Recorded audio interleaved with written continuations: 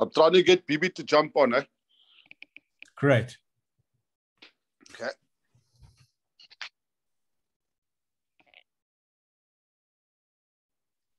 Kogi, do you have any proxies? Just one. Okay, so sorry, there 3. we've got it. Sorry, 3. We got 3. Okay, so we've got a quorum. Here. Let's go for it. Yeah, it should be. Give me a second. If you take 3 plus we've just had another one join us. No, we just had another one join us. That's okay. Sarkis. We just got 39%, so we're good. Okay. Sorry, which unit is Sarkis? Oh, that okay. That's which unit is Sarkis? Sarkis is 301. Okay, fantastic. So we got 39%. We're fine. Excellent, excellent. Well, welcome everybody, and thank you so much for joining us at this annual general meeting for Terra Mare.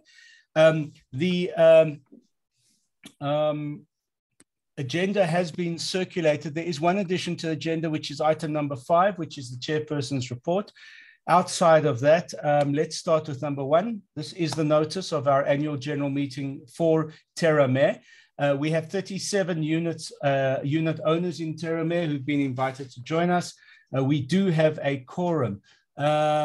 We've got 1 proxy and 3 proxies, Dr. Kamatal. Sorry, 3 proxies. So that really takes us over our quorum requirement. The nominees, Kogi, 2.2. We haven't had any. Okay, no additional nominees. Right. We'll do that at the election of trustees. Right, so we've got proof of notice of the meeting, and let's talk about the agenda. Are there any items on the agenda or any items that anybody would like to add to the agenda? Ava? Yes, Sherry. I don't know if this should consider being an item though, but firstly would like to maybe re-looking at bringing the building down again and redoing it.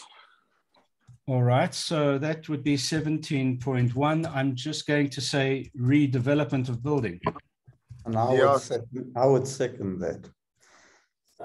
All right, fantastic. Redevelopment of Terra Mare would be item 17.1 on the agenda. Any additional items to be added to general? Yeah, we need to talk about the water, as in a borehole, okay, and a JoJo tank. Electricity as in a generator, the boundary wall with salamander, the back embankment. Just hold on a moment. 17.3 electricity. As in generator. Okay. Oh, and by the way, Cliff, I like your inverter that you've put in. Thank you. And that's another thing I'd also like to talk about is metering the water, because it looks like the owners are subsidizing the people that are renting. We did have a decision on that last year, didn't we, Dave, in terms of meters? Tony was looking at it and he got guys into quotes, but apparently it would be very difficult to meter all the units individually. All right, so let's leave that under general, but we'll talk about it when we get under general. Any additional items, ladies and gentlemen? Waterproofing of the box gutters and the back embankment. And the common boundary wall with salamander. Oh yeah, I went into that, by the way. Okay. Go halves on the cost, on that one. And then painting, general painting of the building, as in interior and exterior. You know, Mervyn, when you start firing these things off, all I see are special levies. You're not wrong. And that's our new rule. Well, Clifford, I don't know if you were introduced to our rule, by the way, before you did your renovations, but from 2022, anyone who does renovations is responsible for special levies for the next 3 years. I think his renovation was done before time frame. All right. Any additional items, guys? All right. Look, it's pretty free and flexible if we need to add items under general, but that certainly are 7 items that we've added under general. So thank you for that. All right. Ladies and gentlemen, you've seen the minutes from the previous general meeting of the 12th of September 2021. What I want to do is I just want to call those up. And what we will then do is we will go through them just page by page. I will ask you to combine a discussion on amendments, corrections and amendments as we go through them page by page, and then we'll come back to matters arising from the minutes. If you want, we could do matters arising amendments at the same time. It's absolutely up to you. But let's go through them page by page. I take it you've all seen the minutes which were circulated by Kogi. I'm just going to give you a full screen on them and see if I can blow them up just slightly. All right, so this was a meeting on the 12th of September 2021. It was the postponed, and no, it wasn't the postponed, it was the annual general meeting for 2021. It was late in the year. Page one, normally, no, let me not presage that. Any amendments, corrections, or matters arising from page one? All right, moving on, page two. Any amendments, matters arising from page two? Let's go through them. Approval of minutes, fine. Presentation, consideration of the reports by the trustees. A schedule of replacement values, 99 million for the replacement of the building. I know that there was a question at that stage. I haven't seen it reflected in these minutes about confirming that value. There was a questioning of that value. Kogi, have you subsequently determined that this is the correct value, a replacement value for the building, 99 million? And can I help there, Ivor? Yes, please. It's Kobus van der Walt. Ah, yes, Kobus, sorry. Yes, thank you, Kobus. Just for information for all the people, I myself is a professional valuer, so that's what I do every day of my life. I had a look at, it was Murphin was a valuation company, and they valued it for 99 million. I had a look at the valuation. I think it is a credible valuation.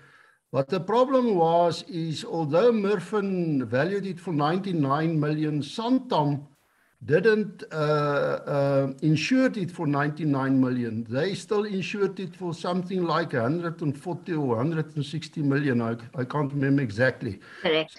So they didn't have the correct value. So I pointed that out to Koji and she followed it up. And that's why it was then 99 million. And now with a 10% increase, it goes up to 108 million for the current year. So I think that's been done. So just to confirm, Kobus, you're saying that if God forbid the building burnt down tomorrow, the replacement cost would be 110 million? That's correct. And may I just explain a little bit? It's not only the building cost, it's what one must keep in mind is if the thing burns down, then you have demolition cost, you have rubble removal cost, you have new professional fees for architects and quantity surveyors, and all that is covered in that 17,898 per square meter. All right. So the Murphin did put it in, I checked it. So I think it is a credible valuation. Kobus, thank you very much. That is extremely useful. Thank you so much for that as a matter arising. The extent of the insurance, public liability insurance, we've got 100 million cover in place. I'm sorry that Ronald Gordon is not on the line because he could have given us his opinion on whether or not that is sufficient. 100 million in place, and the risk of loss of funds, 800,000 cover in place. So that's where we are with that. Any matters arising from this page or amendments? No. Moving on to page 3. Jeannie asked a couple of questions which were then answered. Telephone costs were high. Have you looked at the telephone costs, Dave and Kogi? They haven't been high that I know of. Right. Are they standard? Are they normal? Either we don't actually have a landline telephone here. I work with my cell phone, and then with the gate, we've got a SIM card that I top up with cash every now and again. So there shouldn't be telephone costs. There might be costs for the Wi-Fi and things like that. Yes. Okay. Any matters arising or amendments to page 3? Can I ask you something first quickly? Just 1 sec. Of course, Jerry. On the Wi-Fi, why can't we take like a package, or have we got a package where it's like you pay just a set fee every month? So that's an interesting question. Dave, what happened with that plan to essentially connect every unit in the building? We had a request at some stage. What happened with that? Okay, we need 30% of the people to show interest, Ivor, before they'll do it for nothing, but we need people just to show interest. To show interest in what? After the hookup, to actually after show interest in taking the Wi-Fi service, the fiber service. That's correct. They're not obligated to take it. We just have to, before they install everything, they need 30% of the building to say that they might be interested. So as a matter arising, Kogi, could we then just do a survey of all owners explaining that simply by a show of interest, not commitment, they are then prepared to essentially make every unit ready for fiber? Yes, we can do that. All right. And I take it, Dave, there's no cost to doing that? No, there's no cost to doing that. However, we have got 123net in the building at the moment. They've actually put fiber in the building, and then it's up to the individual to decide what package they want to go on. Well, wouldn't that then be exactly the same service? It would be the same. It would just give another option. All right, Dave, could you... At the moment, all you do is I mean, we've put fiber in, and then every time we go down, we activate it with them. You take, I don't know, it's a minimum of 10 days or something. Oh, so really? So you can do it on a month-by-month basis? Yeah. And we activate it, no, not even monthly. For the few days that you're there, you just activate it and deactivate it. Yes, you can do that with 123net. It's a holiday package, because I know that, I don't know if Sockers can hear me if he's on the line there. I know he had a problem trying to speak, but he can hear us. He is on the line active. He's WhatsApp me. But on my units and his units, they all had Wi-Fi. And they're all, you could take holiday package or unlimited packages, 100 megs up. So it's all your choice.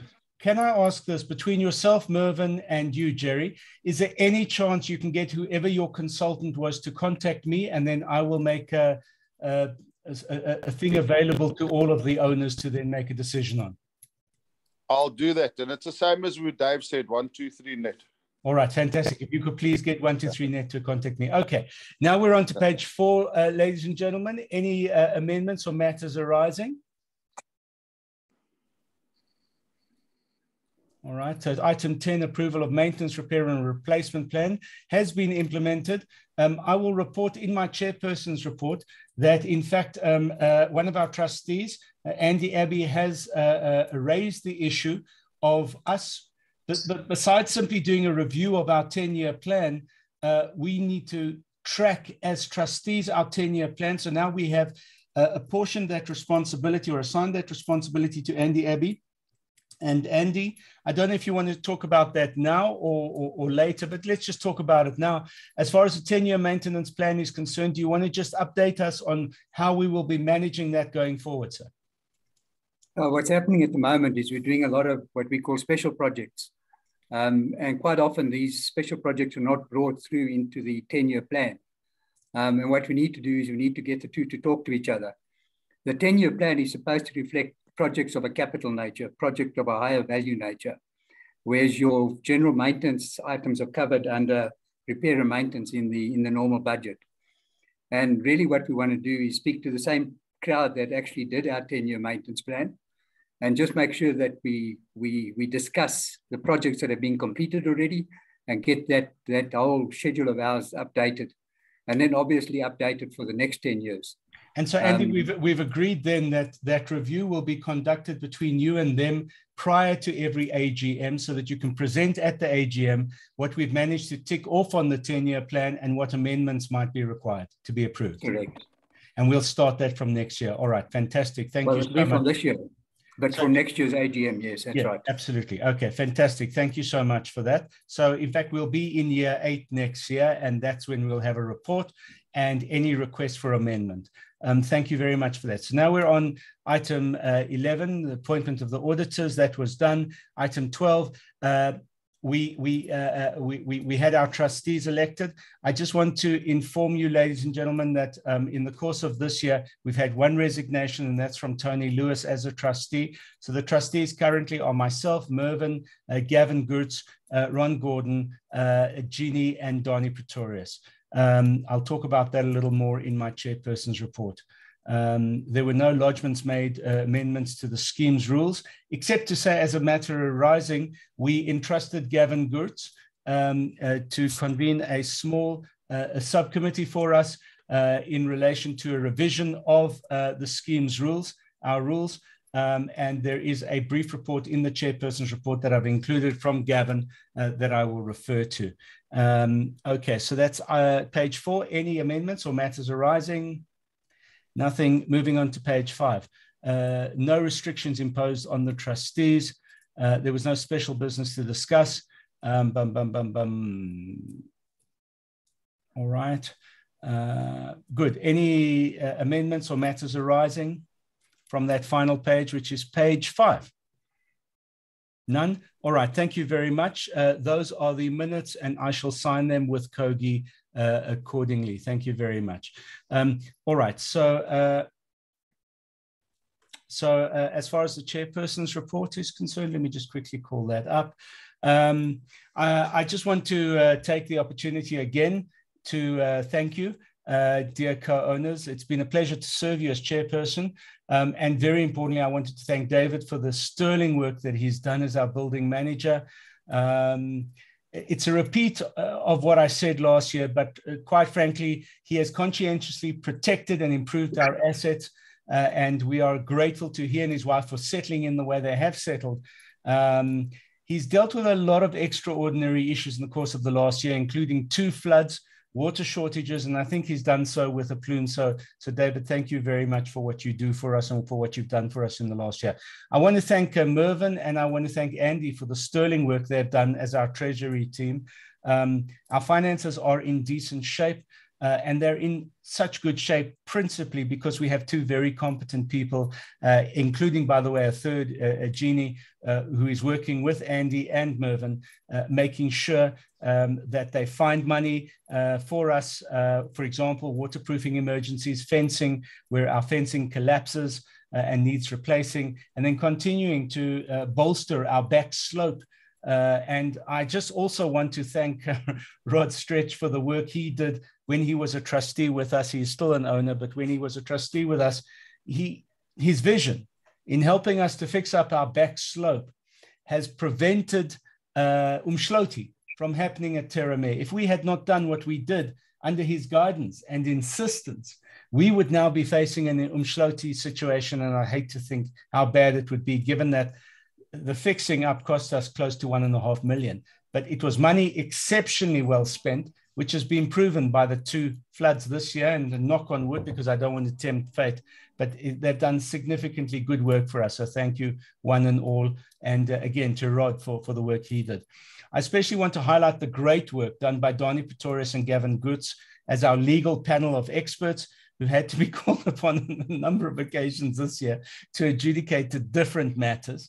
Including the protection of our body corporate against external litigation based on issues raised by owners against other owners, and also to assist us on issues raised between individuals in the Terramare space. And I certainly don't want to go into detail, but Donnie and Gavin, 2 great legal minds, and they've really helped us on numerous occasions and continue as I speak to help us. I just want to mention who our trustees are and the great work that they're doing. We've got Mervyn Ganendi and Andy Abbey, our finance team. We've got Ronald Gordon, who's our insurance expert, Donnie Pretorius, who's a long-standing trustee and is a legal subject matter expert and a judge, Gavin Goertz, who is an attorney of note and a great subject matter expert for us. Jeannie, our newest trustee, who's exceptionally well exposed and involved in a significant number of body corporate activities nationally. Jeannie, welcome to the team. Your help has been invaluable this year, so thank you very, very much. Thank you. Ladies and gentlemen, I just wanted to quickly give you a brief matters to report. State of the building. Well, as Mervyn said a little earlier, we are re-waterproofing our roof. In fact, we're just fixing up our roof because it was under guarantee. We've had no problem with the enforcement of the guarantee. So it's just being fixed up in particular areas. But our gutters and our box gutters have proven to be a matter which we're now needing to tackle.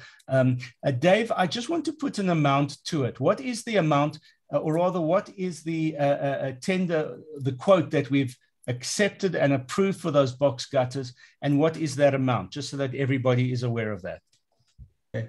I have a ballpark figure. I think it's 138,000 plus VAT. All right. Can you just tell us why those box gutters are so important in terms of the waterproofing? Well, either they're in between units, and what happens is that at the moment they've been covered with it's an epoxy coated fabric. I'm not sure exactly what it is, but that's starting to lift. And what happens is the water rushing down at the angle of those gutters forces its way underneath the membrane and into the concrete, which is porous. And that is giving us some of the problems in the individual units where you have water coming down the walls between units. Okay. Good. So we've, as a body corporate, we've approved that work goes ahead. When will it start, Dave? Waiting for the go ahead, Okay. just the final go ahead, and I think that'll be fairly quick. I think Andy has been dealing with Charles from Durban Waterproofing, and it's any day now. I think it's just when final documents are signed and agreed to. Okay. Yeah, no, that's correct, Dave. We spoke to Charlie yesterday. There was two additional changes which he had just had to fix. And once that's done, I'll send the order placement form to Iva for signature, and then Kochi can complete it and we can send it off to them. Okay. Hopefully it'll be done by tomorrow. Fantastic. Thank you for that. That's Hi. Sorry, Iva, can I just ask a quick question? Is that what's driving the big increase year on year in the 2022 budget on the painting and waterproofing line? I think there's about 250,000 set aside, which is quite a big increase on previous years. Mervyn? Is that the 130 in there, or is it over and above? No, it's certainly not the 130 in there. Mervyn, do you want to deal with that? Andy? Yeah, the 250,000 is essentially for the internal painting. Right, so that's just the painting. Okay, because it's almost like double what we've done in previous years. Yes, so I was just interested to know what's... Okay. But I'm saying, why would we be, like any other year, why would we not be spending the 120 or thereabouts? So we're making just doubled. We're making provision. We're making provision. So it's not work that will take place every single year. It's building up a kitty. My understanding is building up a kitty for a big paint, which needs to be done in terms of our 10-year plan. Okay, makes sense if that's the case. Great. Thanks. Excellent. Thank you so much. Who was that, by the way? Belinda. Sorry, Belinda. Didn't appear no worries. Very all good. Thank you so much for that question. All right, so colleagues, the garage now. So we've completed the first two phases of our garages. The third phase is the phase of automation. The body corporate will be bringing power to the last mile. That's the reference to the fact that it'll be bringing power near to every single garage. There's not currently power near to every garage. And then from there, the owners will be responsible for the last mile. It's not going to be a big expense. Dave, what was your estimation of quote for the last mile work that needs to be done where owners elect to electrify their garages? It's 8,500, Iva. For the electrification, but that's for the 8,500. But that's not for the power, though. Yeah, that's for the power. 8,582.45. No, but that's for all of the garages together, right? That's for the garages, yes, with doors. And that's to bring power into them. But that's obviously the automation is a separate cost. Right. So I just want to emphasize before people have a heart attack, we are not going to pass on to you an expense of 8,000 Rand per garage for the electrification. That's the total amount of the electrification. Right, Dave? That's correct. Yes, Yeah. Ivor. That's Okay, to no, put power in all of them. Thank you for that. Good. I hope no one had any attack when that was mentioned. Right. Our body corporate rules, I just want to quote what Gavin Gertz has said. There is a revision of our body corporate rules to bring them in line with CSOS requirements.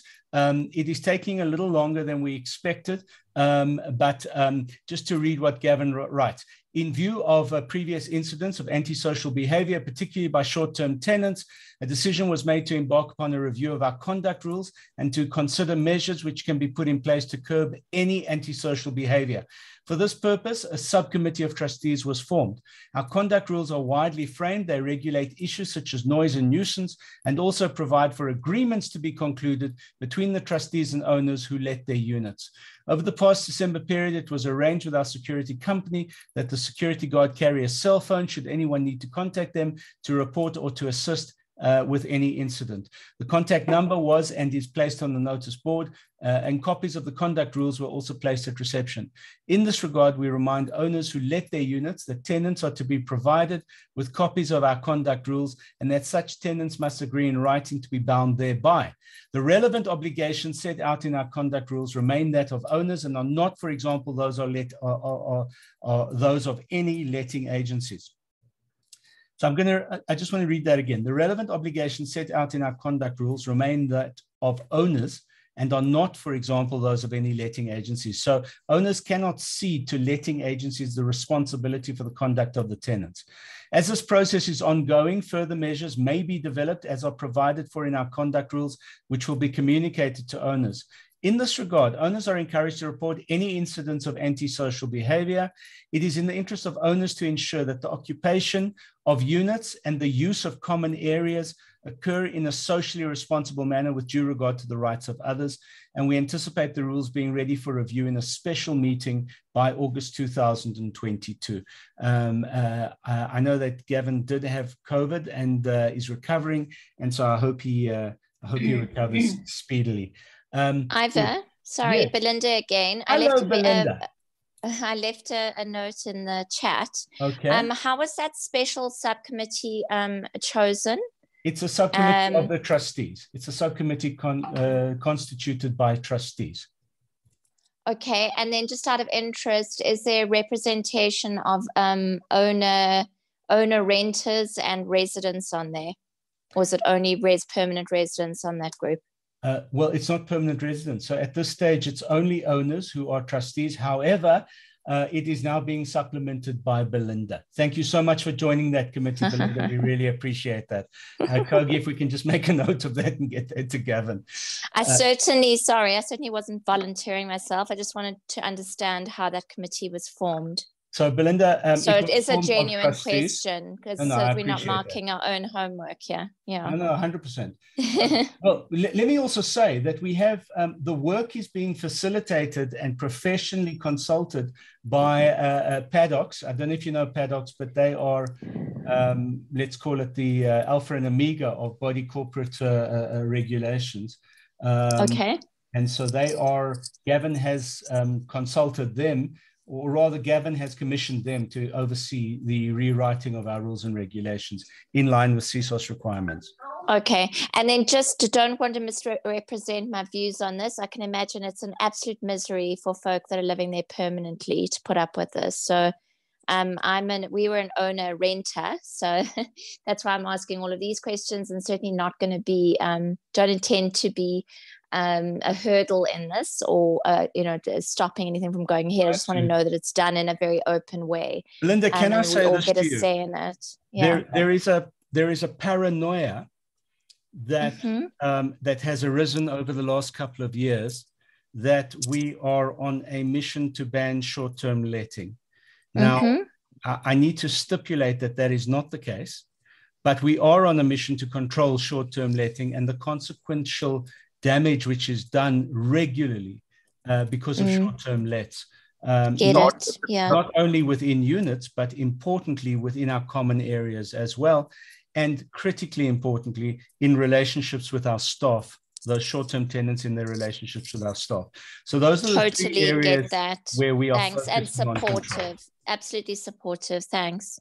No, thank you so much for the question. And Belinda, I was being flippant, but not so. No, I'm kidding. If you do need some extra help on it, I will. Thank you so much. I really appreciate that. No worries. Thanks. Thanks, Belinda. All right. So I'm not going to belabor the issue of short-term letting, except to say we've had another year of concerning events. Dave, I think you might agree that not to the frequency of the previous year, but certainly we have had some incidents this year that we've had to deal with. It definitely hasn't been as bad as previously. This year has been a lot better. It really and truly has. All right. Good. Thank you so much for that. All right. I have discussed our 10-year plan as Andy has, so I'm not going to belabor that point. However, point number 5 is critically important. And again, I thank Andy for bringing this to the trustees' attention. We were unaware of the fact that 2 Fridays ago, correct me if I'm wrong, Andy, but 2 Fridays ago was the deadline for all body corporates to have developed a plan for the management of asbestos in our buildings. And we missed that deadline because we were unaware of the deadline. But I'm very happy to say that Andy did bring it to our attention.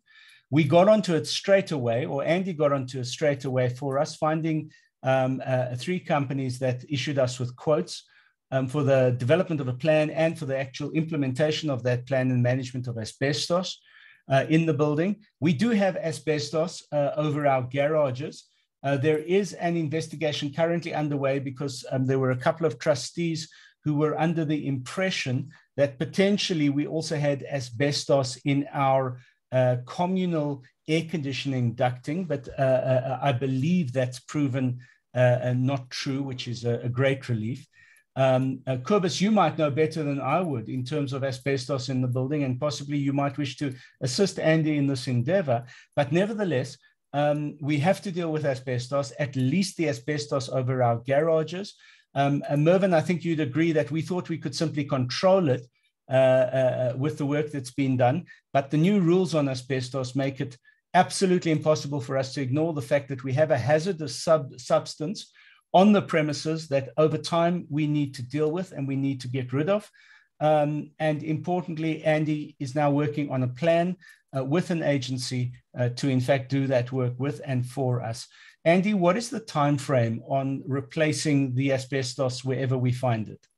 That's part of the first phase. Either what happens is this is the asbestos abatement regulation of 2020 that we're talking about. But what happens is you bring in these appointed inspection authorities, and we're contracting a specific company now, and they will come in and they will do an inventory first of all and find out where we've got asbestos, and then they will prepare a risk assessment. They will send away samples of the asbestos to see what type of asbestos it is, and then they'll come back and tell us, you know, what the inventory is and what the risk is. From there, we will prepare a plan. But they tell me that in a residence like ourselves, like we've got, it is not normally required to replace the asbestos. What happens is you've just got to inspect it on a regular basis, something like every 2nd year, and make sure that it's solid and intact and there's no cracks and there's no breakages or anything like that. And as long as you keep it like that, it's fine. They don't insist that you take everything down and get rid of it, because if you do, that's a very, very expensive operation. You've got to seal everything and you've got to do it. It's a major task. But he says they've done quite a few multi-story buildings where asbestos was present, and most of them, they just do a monitoring program every 2nd year. Okay, I do just want to point out the second last paragraph on the page in front of you. And Don, this might relate to you or might not relate to you.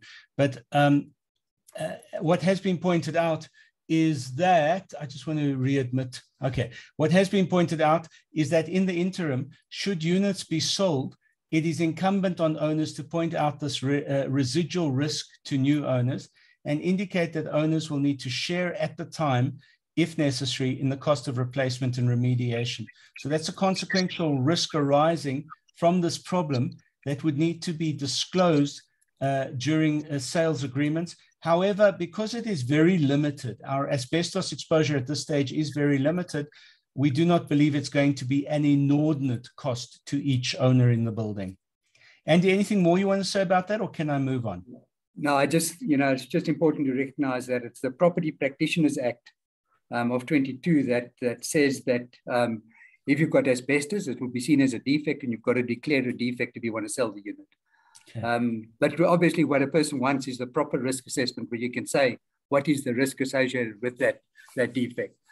And it might cost nobody anything other than doing this examination, which we're doing at the moment, but repeated every 2 years. Once you've done the inventory, you've got the inventory, then a person must just check the condition every second year. Okay. Please tell me that our consultant is not an ex-politician. No, he's not. It's an approved inspection authority that works with asbestos all day, every day. They know the business. Okay, thank you very much. I know what you mean when you say ex-politician.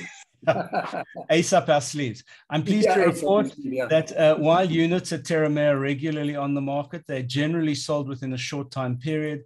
Owners are receiving offers in line with market trends, and it's a testimony to what is the value of owning at Terramare, where we have fewer units on a large, expensive property relative to other buildings in Umhlanga. Colleagues, it was for that reason why previously it wasn't terribly difficult to find a developer who was interested in playing with us at the time that we were talking about the redevelopment of the building, because we apparently have the largest undeveloped or underdeveloped footprint in Umhlanga, according to developers. It is a pretty attractive option. So thank you to Dave for what you're doing in helping us preserve that asset, and to Mervyn and Andy in particular for helping us preserve the finances of the building so that we can preserve that asset. I want to thank Kogi and Steve of Atlee Agencies for the manner in which they're managing our property and the stability which they bring to our management activity, and to everybody for your support of your trustees in the last year. And we look forward to being of continued service to you should you wish in the years to come. But thank you very much. And if there are no questions, I'd like to move on with the agenda. I'm sorry, but I can't hear you so lekker because I'm in a different place here. Right, Jerry? Were you mentioning something about the building again? No, we'll deal with it under general. But what I did say is that it's because of the state of our property and the size of our property that developers are generally interested in talking to us about the options of redeveloping our property should we ever wish to do it. It is attractive, particularly because we literally have our own beach across the road. So I was just raising that. Fully understand. Yeah, sorry, I just didn't hear you. I got lost there with you, but okay. No, sure. All right. Celeste, I hope that's water. There's something in the room. No, it's red wine. Okay. Needed. Needed, yeah. Oh. All right. Item number 6, audited financial statements. Mervyn, over to you.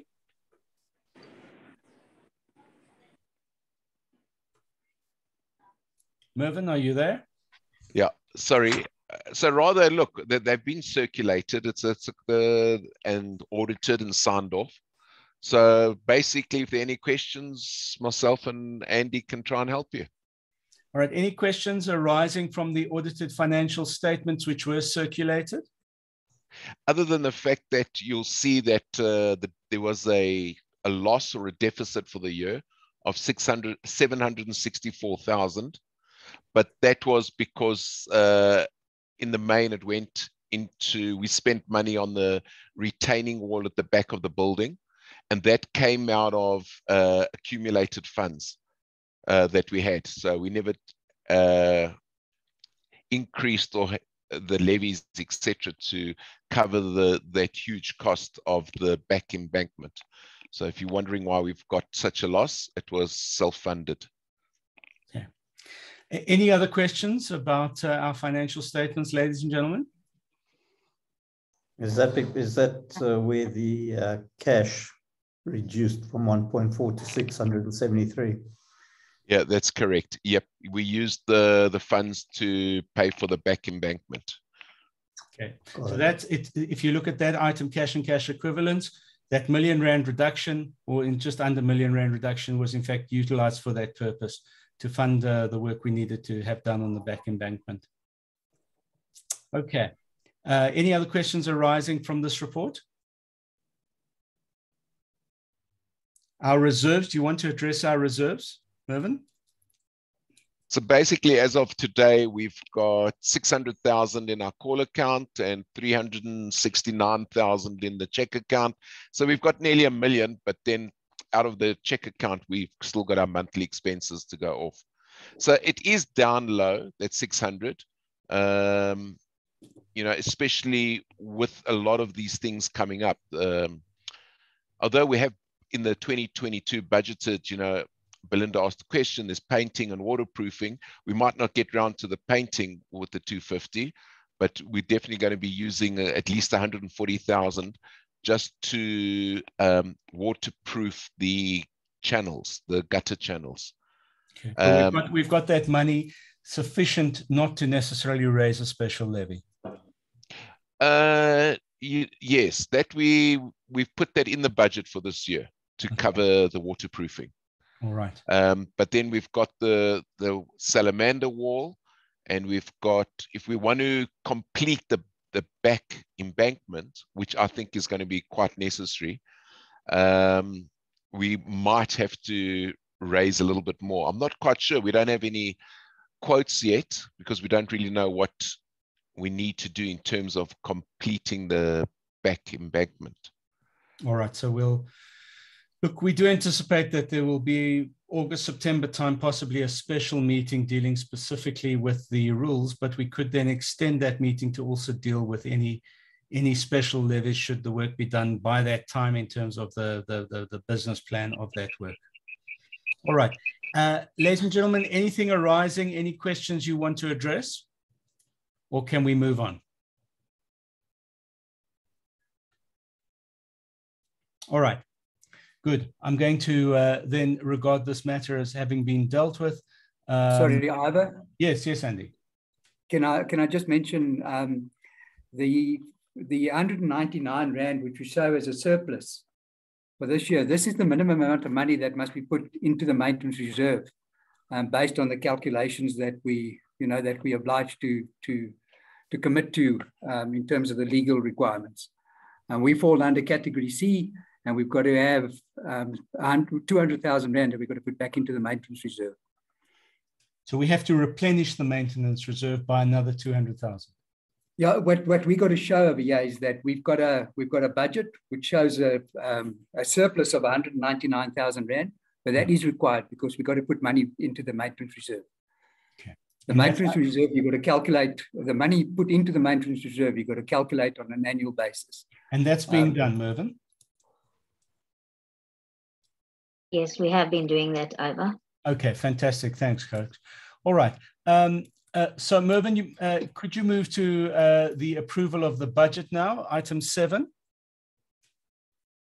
Okay, so as you can see, in the budget, we're increasing only by 7% only, which I think is it's reasonable. I would have liked to have seen it a little bit high in terms of inflation at the moment. What else of interest was there? Everything else is pretty much standard. And then, as Andy has pointed out, we have to make that surplus of 200,000 because it's a percentage of your levies that has to be put away. So I'm hoping it is being put away, and I'm hoping that within this budget that we will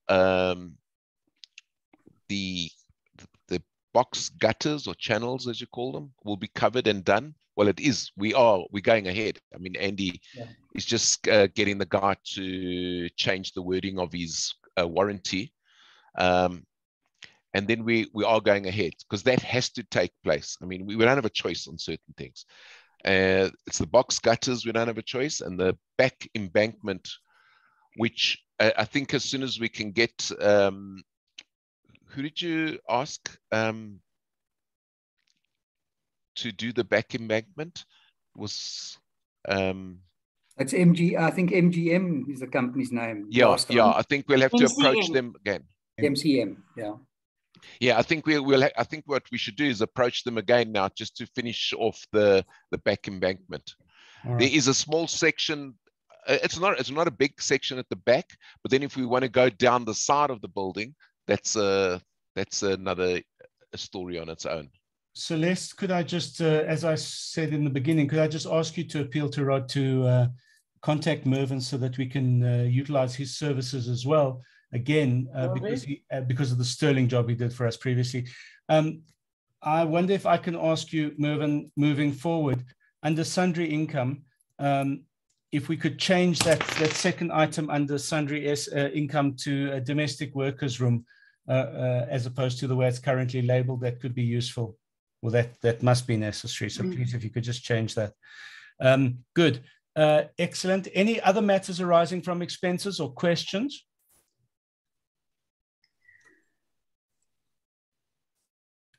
Sorry, can I just say that we've only increased the levies by 5% from January?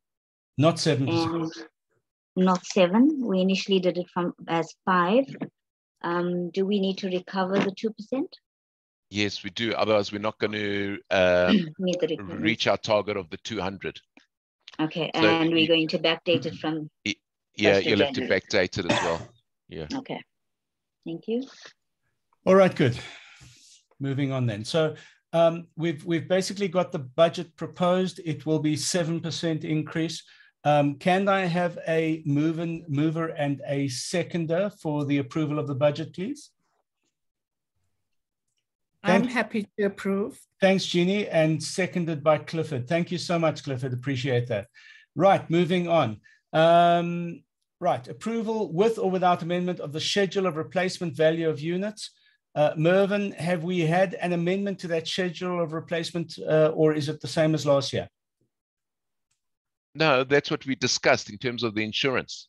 At 99 million. No, yes, but it's gone up at the 10%. So as we stand today, we covered for 109 million. Okay, good. But it's basically exactly as it was last year. Exactly the same. Yeah, yeah. Right. Nothing's changed. Yeah. Okay. All right. Item number 9, determine the extent of the following insurance. Public liability insurance, insurance to cover the risk of loss. Again, it's simply the increase from what we accepted last year. And the increase was built into what was accepted last year. So it's automatic. Mervyn? Yeah, we're still sitting at 100 million liability. All right. Fantastic. I see Ron is joining us now. Welcome, Ron. If you can hear us, welcome. The maintenance, repair, and replacement plan has been implemented. We've had a lot from Andy on that. Andy will be bringing our 10-year plan review to the next AGM for ratification and for amendment. As far as our maintenance plan is concerned, that's not part of the 10-year plan. As Andy mentioned, Mervyn, that is separate to the 10-year plan. It's the ongoing maintenance plan. Is there anything in that plan that we need to be aware of? Besides the painting 2023, if you look in that plan, we've got nearly R1 million allocated for the painting of the building. And do we have, how far are we from having raised that amount? This is a doctor, she says. We're only halfway. Only halfway, but we have another year to go. By right? 23, we are going to be short because we're currently using our existing funds for the box gutters. So 400. Yeah, we're probably only going to be halfway, so we might have to raise a special levy next year if we do external and internal painting. Or stretch the work over 2 years. Yeah, yeah. If we stretch it over 2 years, we'll get away with it. Okay, good. All right. Appointment of the auditors. Mervyn, do you want to deal with that? We just reappointing the current auditors. We did get a quote from somebody else, and the current guys are the most competitive, and they've been doing it for years on end. We've got no issues. All right. So we just reappoint them every year. All right. Can we just have a mover and a seconder for that? Ron, I'm just going to mute you just because we've got some feedback. And if you want to talk, you can just unmute yourself. Ladies and gentlemen, can I ask, can we have a mover and a seconder for the appointment of our auditor? Cannot. Mover and a seconder for the appointment of our auditors? Yeah, I proposed current Thank auditors. Mervyn proposes. Seconder? I second that. Kobus. Sorry, who was that? Kobus will second. Oh, thank you so much, Kobus. Appreciate that. All right. Ladies and gentlemen, we have, in terms of item 12.1, we currently have 7 trustees. All of those 7 trustees have indicated their willingness to remain on as trustees. We are very comfortable in having at least an 8th trustee. We did have 8 trustees during the course of this year. As I mentioned at the beginning, though, we did lose one of those trustees. However, should any nomination be forthcoming for additional trustees, we'll be only too happy to entertain such nomination. Is there anybody who would wish to nominate or, in fact, be nominated as a trustee over and above the existing 7? Yeah, I'm proposing Leanne Solosh. All right, Leanne Solosh has been nominated as an 8th trustee. Is there anybody else for that 8th trustee position? Okay. Is there any objection to the election of Leanne Solosh as our 8th trustee? Clifford Solosh has objected to his wife being nominated as the 8th trustee. She's objected herself. All right. Leanne, are you happy to be our 8th trustee? No, I'm not. Sorry. Okay, good. Well, then let's appoint Clifford. Sorry, who was that? I think Leanne will do a fantastic job. And thanks, Jerry. Jerry should know, she's been driving him nuts. All right, no, but seriously, guys. No, the job will be fantastic. Look, we don't necessarily have to determine it now, but if either Clifford, yourself, or Leanne do wish to be our 8th trustee, please just let us know, and we'll do a round robin amongst owners. Will do. All right, thank you very much. All right, Kogi, from your perspective, the lodgement of amendments, we don't currently have amendments to the schemes rules. That's what Gavin's working on. So I take it item 13 has nothing to report. Yes, that's correct. Item 14 has not changed, the domicilium citandi et executandi. So nothing has changed there. That's and still our offices. Right, and there are no restrictions which have been imposed or in fact which have been requested. Am I right in saying that? Okay. All right, so as far as item 17, there's no special business. So item 17 are the general items. We have noted 7 general items. So I want to start with, I want to say that we've dispensed with item 17.7, which is the general painting of interior, exterior, unless Mervyn, there is anything you want to add to that, sir? No, nothing. It's just that we have made provision for it and we're going to have to do it. All right. Item 17.6, the common boundary wall. Well, colleagues, as you know, we have approved, as your trustees, we have approved the erection, or rather fixing up the boundary wall, which runs from our front gate. If you're looking at Terramere, the left-hand side of our boundary wall, which has significantly deteriorated to the extent that there are massive gaps in that wall. The concrete has cracked, and it's a massive security hazard. In fact, it was pointed out to us by our security company that we had to do something about it, and by our insurance company. And so as a result, we have approved fencing, which will be erected. It's the clear view fencing, as per a memorandum which was circulated, a proposal which was circulated to owners previously in the earlier part of this year. Mervyn, you wanted to talk to that, item 17.6. No, just the fact that we need to approach Salamander and see if they're willing to go 50-50. All right. So I have begun to approach Salamander. Salamander has, in fact, been sold from the group which previously owned it. It is now sectional title ownership. I've had a certain amount of difficulty in contacting the chairperson. I will work with Dave on making contact with the rest of the committee at Salamander, the rest of the body corporate at Salamander. They previously, but this is when it was owned by a corporate, did kick in, I think, at that stage with 50,000 Rand for the top side or the top part of that wall. But it is now a different group and a different management group. So I anticipate that we will not necessarily receive resistance from them, but the process will take slightly longer. But we will try and recover at least 50% of the cost of that boundary wall, or that portion of the boundary wall that we are beginning to replace the corroded elements with. Is that sufficient for you, Mervyn? Yes, thank you. Okay. Yeah, I would like to endorse that. I think it's important, you know, whether they are sectional title or owners. I think they must have money and they must share that. Thank you.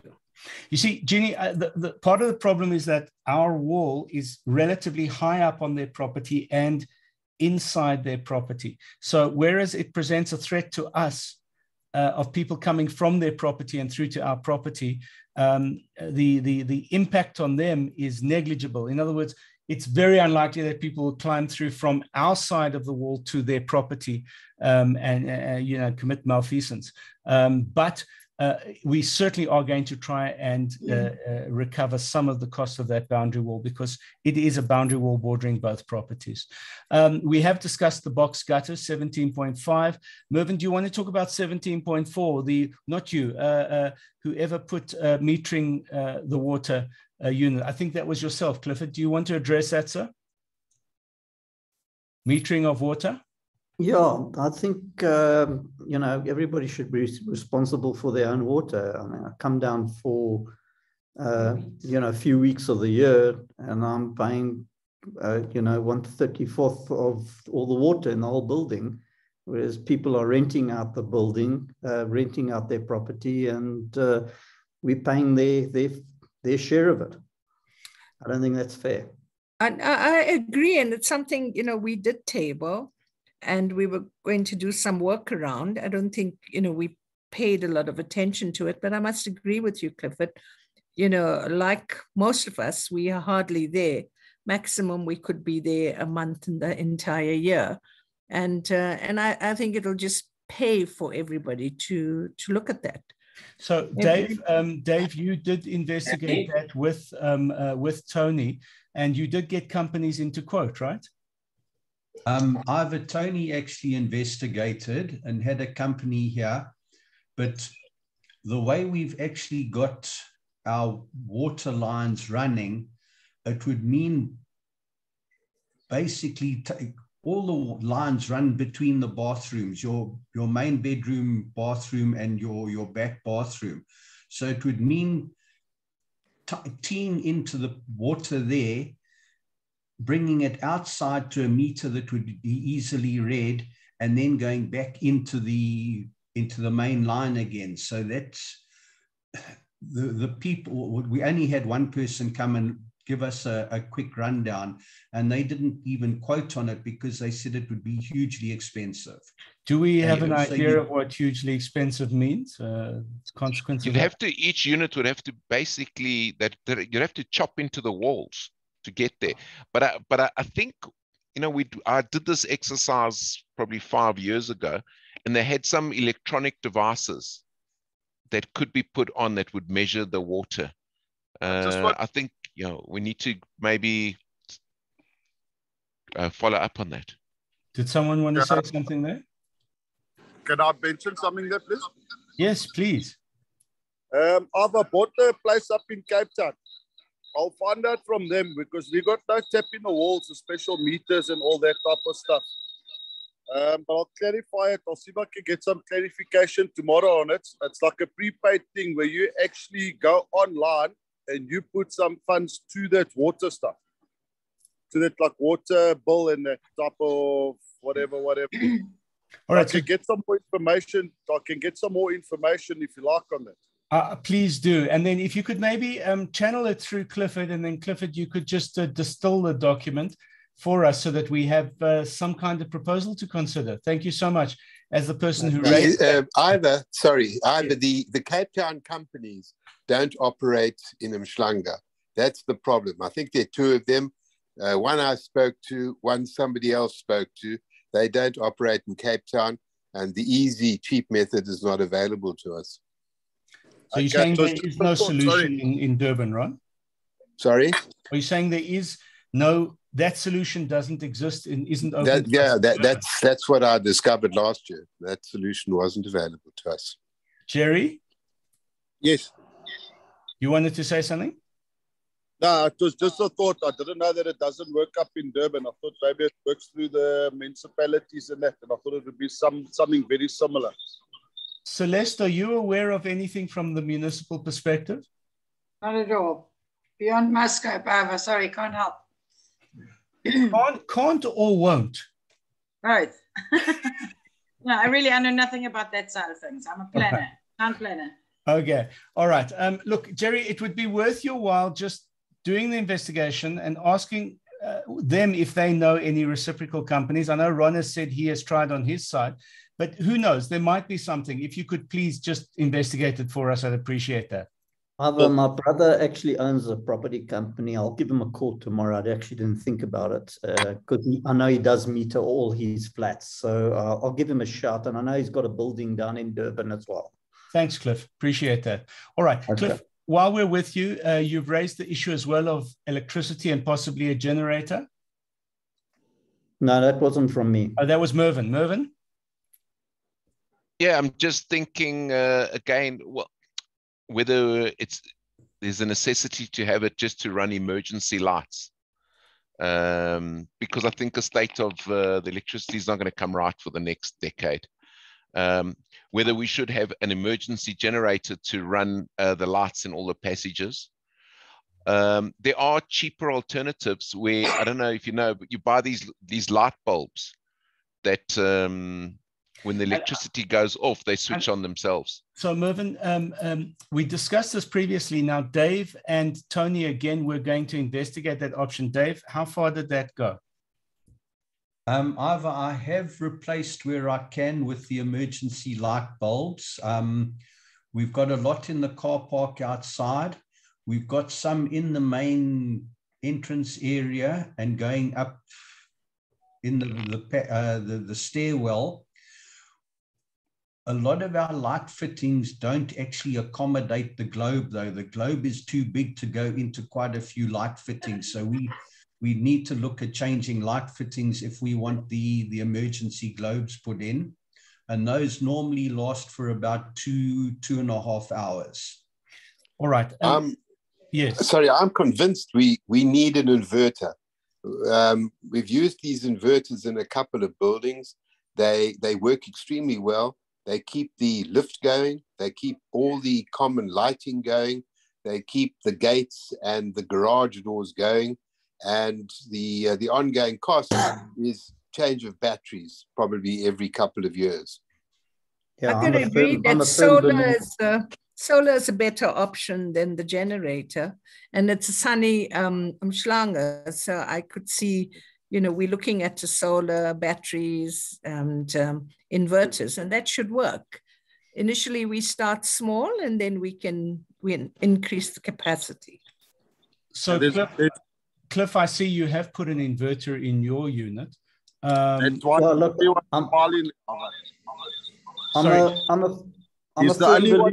in the inverter. Look at these oaks. I'm already one step ahead of them. Sorry, just say that again, Jerry. Cliff is smiling there because he's saying I'm already one step ahead of them. Mine's installed already. So why don't we consider installing for the rest of us, Jerry? That was Cliffy's own expense. Well, right, we're happy to look at we can. I can get you the quote. It's not a problem. All right. I'm a firm believer in the inverter. I put an inverter in my house. That's why I put it in Durban, and it works brilliantly. I mean, it keeps my whole house running for about 10 hours. So, guys, look, it's very much about whether or not we have a lithium battery, and it's about the question is whether or not we need an 8 or a 5 kVA. Nothing else really at the end of the day. So, Jerry, is it possible for you to get us a quote on, let's say, a 5 kVA to start off? Because I don't believe we're going to need anything bigger than that. And possibly, I suppose a 5, if not a 10. I don't know if we need a 10 kilowatt battery. A 10. If you want to run the lift, you have to. Yes, I would say a 10 because we just installed at home and I thought a 5 kVA will work, but the 10 kVA will work better. All right. So I think, Jerry, if you could possibly get us a quote then, and then work through Dave, and Dave will obviously need 2 alternative quotes to that quote for a 5 kVA inverter and a 10 kilowatt battery. Yes, no, that's fine, Ava. But Sarkis is sitting there next to me, and he also knows about these inverters, and Cliffy as well. Very well done, Cliffy, on your inverter. But according to Sarkis, his 5 kVA that he put in at his home now in Johannesburg was around about 75 to the 80 mark. And that's with battery? That's with the batteries. Lithium batteries. How many batteries? One a lithium battery. So the 10 kW lithium battery has a 10-year guarantee, which is very useful as well. I don't know if it's different. I would consider looking at the gel batteries. They're about a quarter of the price, and they last a hell of a long time as well. All right. Look, if we can look at the options, Jerry, if I can ask you to maybe head that up for us, let us look at the options and let us look at competing quotes and then make an informed decision down the line. No problem, I can do that. I'll ask Cliffy to actually also assist me with that one, but I'll contact him privately tomorrow. Fantastic. And look, I mean, I'm sure Clifford might not mind us, at least for the next couple of years, just wiring into his board, because if the inverter's there already and he's got a 10 kW battery, he's never in the building, so it makes no difference, and Leanne doesn't mind. All right. I don't charge much. Yeah. So it doesn't matter. All right. 17.2, which is the borehole. Mervyn, this was your point? Again, it's like the electricity. Water is going to be the next issue. I live in a complex where they put in a borehole, and it's fantastic. With filters, with the filtration system. So basically the entire complex is virtually off the grid in terms of water. Yeah, there is costs, and especially then there is a monthly maintenance cost, and yeah, I reckon the tab on that's probably about 150,000. So let's do the borehole and the inverter issue together, because my experience, I have a borehole and inverter, and I can tell you that if your borehole is not on your inverter, you have a major problem in a power failure. Yeah. So I think they need to be looked at together. And so, Dave, if you could then piggyback on this discussion that Jerry will be spearheading as far as the inverter is concerned, and come in with a discussion on the borehole, it could help us out dramatically the next time we look at this proposal. Jeannie, I know this was a pet peeve of yours a couple of months ago when we were talking about the JoJo tank. And I think we need to do it sooner rather than later, because Celeste, I would imagine you would agree that at least in the interim, in the short term, water is going to be a problem in the KZN area. 100%. And in fact, in long term, not only short term. All right. So look, we know we need to take precautions. I'm glad we've got a stretch involved again, because the last time we took precautions was at the insistence of a stretch, and it certainly saved us a huge amount of inconvenience and expense.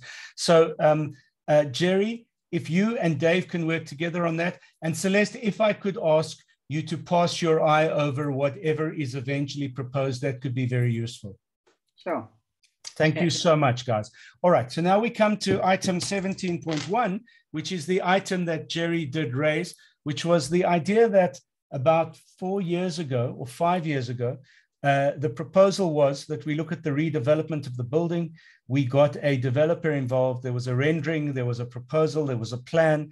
The plan involved raising the building to the ground and putting up a building with about 100 or so units, accommodating owners for, I think it was 10 weeks of the year during the course of the development, et cetera, et cetera, et cetera. And that plan was voted down. We needed 100% of owners to agree. It was voted down by a group of owners. and this was about 4 years ago. The plan was done 5 years ago, and the voting was done about 4 years ago. I know that Jerry has now re-raised the issue, and I just wanted to know what the appetite was on the basis of what Jerry raised, what the appetite is amongst us as owners for potentially asking the developers to have a second bite at the cherry with us. Jerry, do you want to talk to it? Yeah, and obviously, we've been in the building quite often now. It's been a big headache since last August, September, doing some renovations up there.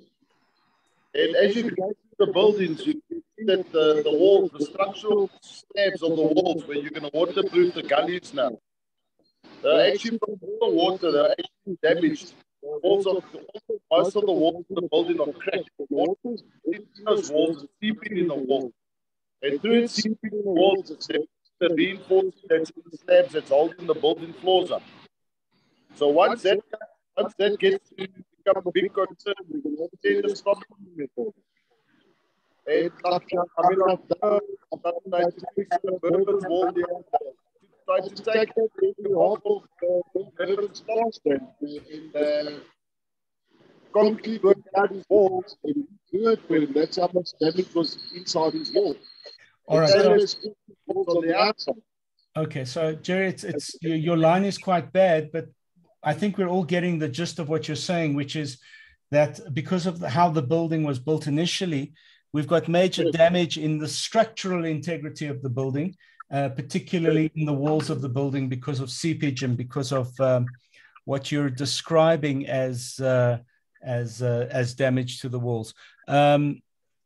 So I just want to know, guys, do we re-engage with the developers and ask them to talk to us again, or do we look at this as a project which is not a priority or is a priority? I literally just want your input. I would personally say it's going to become a priority very, very soon. But the developers must also know if they develop, we've got people that's now spent like over $1.2 million, $1.3 million to renovate their properties. So these guys need to give them, if they do develop, sorry, but I have to bring it up. If they do develop, they have to give these specific people that are spending over $1 million to $1.5 million on a unit to renovate it and put in the top and the best finishing and all that type of stuff, the same unit back. So they got to get that same value inside. Mm. I would personally think we look at this as a long-term project, because that's going to be something everybody's going to have to get their minds around. Because I think some people have done more work than others. And, you know, how do you then distribute? And it's a block of maybe 40 units. And now we are proposing 100. And how is that going to work?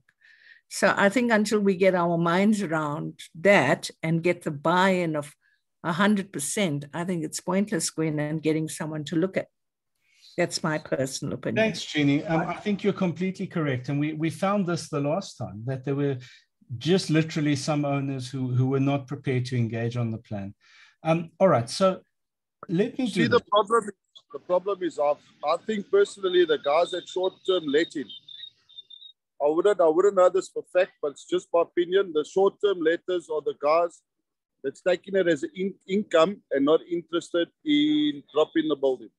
Therefore, the rest of us people lose a substantial amount of value to what this building could be worth. We could go from a 2.5 million rand, 3 million rand property, or renovated one at 3.5 up to a 6 million rand property, 7 million rand property. The potential's there. We've got the best access. We've got right across the road from the beach. We've got sea views. What more do you want? You've got a 6, 7, 8 million rand property once it's developed. I'm in full agreement with that. And for owners who have spent a lot of money recently, like one unit in particular, there's a way of taking care of that. There is a valuation. That valuation is applied to perhaps the average value of the apartments, and the developers have got to work their way around it and they've got to put in extras and bits and pieces or PC items to the value of X for an owner like that. Problem solved. And Jeannie, it is a very long-term project anyway. So the earlier one begins this, the better, because it's going to take 4 or 5 years before this thing comes about. And that's pretty long-term for me. So colleagues, I think that what I'm going to do is, instead of belaboring the point, I'll put a small working group together. We'll meet with the developers and we'll begin the conversation, and we'll report back to owners on a regular basis and bring it to some kind of point by the next AGM on feasibility or not feasibility. It might be at a stage now, previously it was palatable, but is no longer palatable, or maybe it's more palatable, given the development going on in Umhlanga. But we don't know until we chat to developers. And I think chatting to more than one developer could be very useful for us. So if you're prepared to leave it with myself, Ron, I know you've worked on a couple of these kinds of projects before. So if I could ask you to possibly work with myself in dealing with developers, putting developers before, let's say, the trustees, and then taking it further, it could be a progression which is worth seeking out, if you're prepared to work with me on that, Ron. No, I certainly am, but I must warn you, I move around a lot, and that's part of the problem for me to participate in anything on an ongoing basis. Very difficult. Okay. But I'll certainly come to the party where I can. All right. Guys, thank you. Yes. Sorry, Iva, I just want to say from my side, you know, I recall the meetings that we had, and we had numerous meetings where we discussed these developments last time round, and it took a lot of our time. Yes. And at the last meeting, we said, listen, this is something that, you know, the people you certainly weren't going to get 100% buy-in, and it was said that we're going to put this off. We said we might visit it in future, but I would imagine that there's still a lot of people who would be dead against it. Yeah. And I just want to voice my opinion. I hear you completely. All right, we'll have to also talk to owners and poll owners on palatability. I think, though, that what owners are seeing, and we knew this would happen, is that the cost of patching Terra Mare is becoming more and more onerous. You know, it's likely that after we've done the box gutters, we will discover other problems in the building. Dave, I know that you recently had an altercation with an owner specifically because of what you were discovering between the building units, affecting units bordering those joins. And those kinds of problems are not going to disappear. So we know we've got waterproofing problems. We know we've got problems between the components that make up the building complex. And it might be that owners now are seeing the need to continuously finance the patching up of Terra Mare that is going on as prohibitory and expensive and unaffordable. So it might be, Andy, that in fact the opposite is true, that owners might be more willing now than previously they were, or not. But I suppose it's worth polling them again on that issue before we go too far with a plan of this nature. Can I just mention as well, sorry, today Dave got out the water leak detector people to come and do their dart testing and all that type of stuff to just see where we got a couple of leaks in it. And according to the guys, having a chat with him today, the guy that's doing the testing, and which Dave can confirm with him tomorrow what he discussed with me, according to him, even the structural building walls are full of cracks. The water's been through all the walls on the top, through the cracks. There is a serious problem, and I would appreciate it if one of you could chat with these people to get to clarify with what I'm telling you guys. According to him, this building's not going to last much longer with all those cracks. Really? Look, I don't want to be an alarmist, but if you would have spoken to anybody, let's say 5 years ago, about the same sort of problems that one or two of the buildings in Umhloti were having, and saying, look, this is very serious, doomsday is about to happen, you would have been laughed out of the room. And let me tell you, our building is showing the kinds of problems, which I think are in many ways similar to early problems in those Umhloti buildings. We're also literally on top of a river, and I worry that we could have flooding in a few years, because these floods are getting bigger and bigger, which will definitely affect Mhlanga in a way similar to what's happened in Mshloti. Maybe the deterioration and the damage won't reach Terramere, but it could.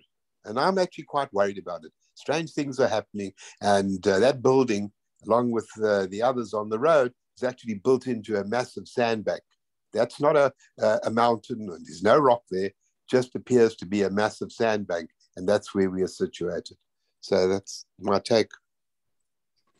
So on that very cheerful note, thank you for that, Ron. Sorry about that. No, it's a sobering prospect. So thank you for that. All right, guys, let's leave that point for now. Jerry, or rather Dave, we eagerly await the recommendations from the leak detector company. If you can get them to extend their report to maybe cover some of the areas that Jerry has mentioned, Dave, that's certainly something we need to take into consideration. It's not bad. No, I don't know. Like Mervyn, can I ask you to just mute your supper discussion? Yeah. Yeah, that's what we do every week. Literally every week. On the bagel one.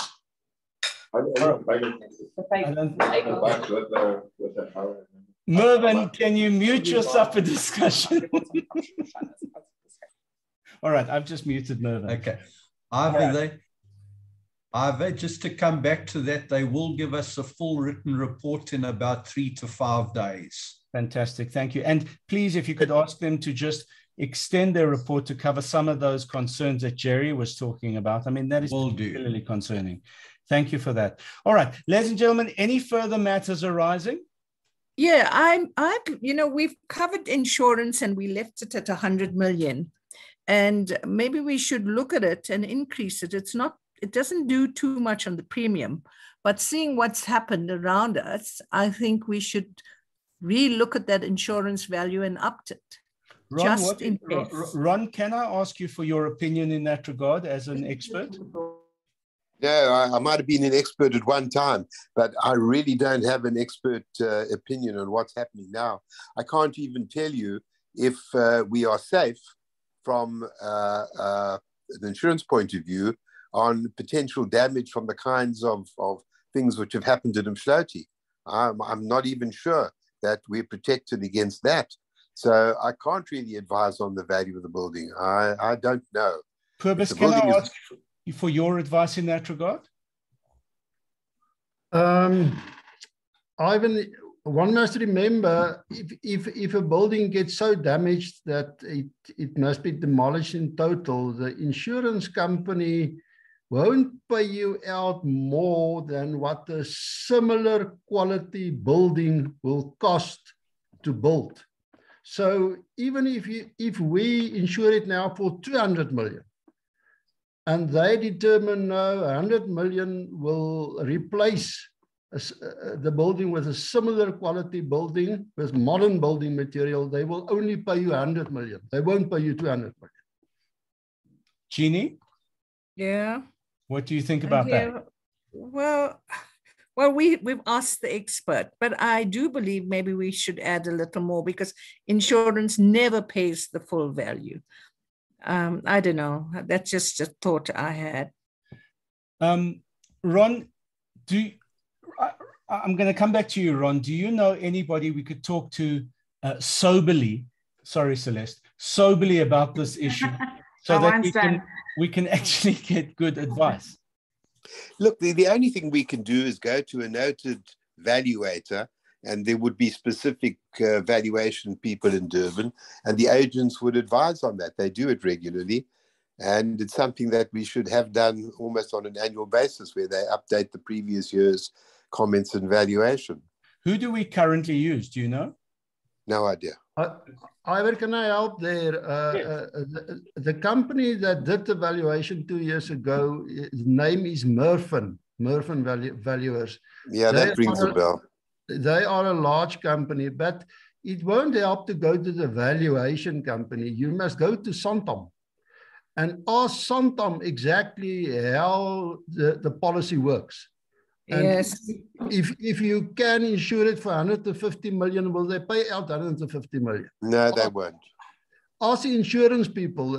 The valuers can only tell you what they already told you 2 years ago in the valuation report. I think Kogi should follow up with the insurance company and ask them, or we can ask. Kobus, is our insurance company Santam? Yes. Yeah. Santam.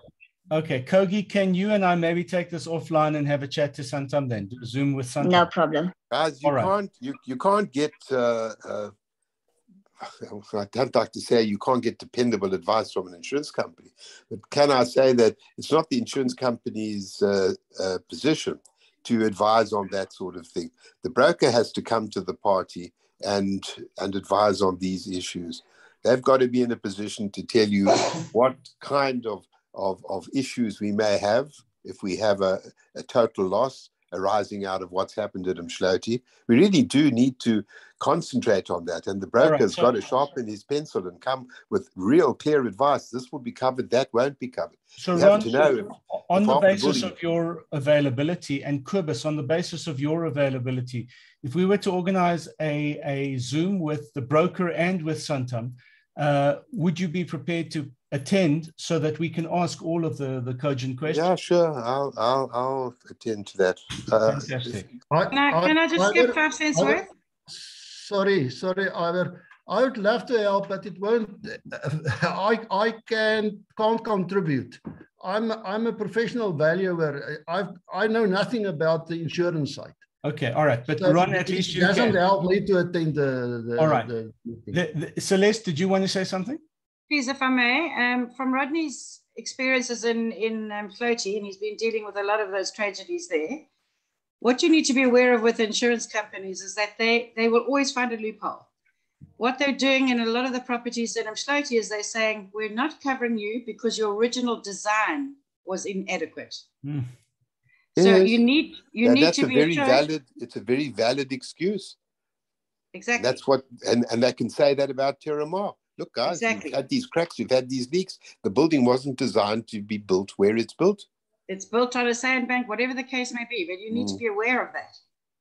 What I can do is, I don't know of anybody who's actually dealing with claims in Umhloti, but I could cast around and bring a former colleague to the party who's dealing with a huge number of claims in the Durban area as a result of the recent floods. So I could bring a voice like that who will maybe be able to shed some light on our situation.